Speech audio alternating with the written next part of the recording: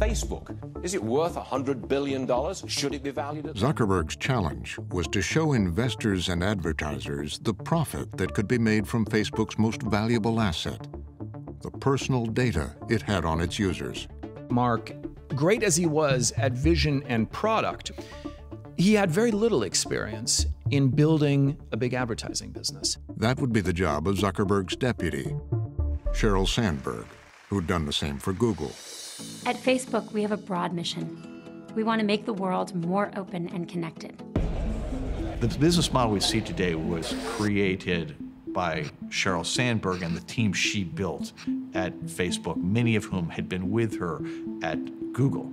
Publicly, Sandberg and Zuckerberg had been downplaying the extent of the personal data Facebook was collecting and emphasizing users' privacy. We are focused on privacy.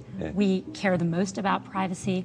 Our business model is by far the most privacy-friendly to consumers. That's our mission, right? I mean, we have to do that because if people feel like they don't have control over how they're sharing things, then we're failing them. It really is the point that the only things Facebook knows about you are things you've done and told us. But internally, Sandberg would soon lead Facebook in a very different direction. There was a meeting, I think it was in March of 2012, in which, it was everyone who built stuff inside ads, myself among them. And, she basically recited the reality, which is revenue was flattening. It wasn't slow, it wasn't declining, but it wasn't growing nearly as fast as investors would have guessed. And so she basically said, we have to do something. You people have to do something. And so there was a big effort to basically pull out all the stops and start experimenting way more aggressively. The reality is that, yeah, Facebook has a lot of personal data, your chat with your girlfriend or boyfriend, your drunk party photos from college, etc. The reality is that none of that is actually valuable to any marketer. They want commercially interesting data. What products did you take off the shelf at Best Buy? What did you buy in your last grocery run? Did it include diapers? Do you have kids? Are you a head of household? Right? It's things like that, things that exist in the outside world that just do not exist inside Facebook at all. Sandberg's team started developing new ways to collect personal data from users wherever they went on the internet, and when they weren't on the internet at all. And so there's this extraordinary thing that happens that doesn't get much attention at the time, about 4 or 5 months before the IPO.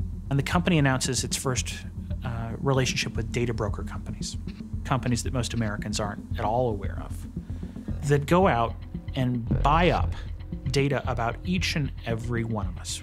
What we buy, where we shop, where we live, what our traffic patterns are, what our families are doing, what our likes are, what magazines we read, data that the consumer doesn't even know that's being collected about them because it's being collected from the rest of their lives by companies they don't know.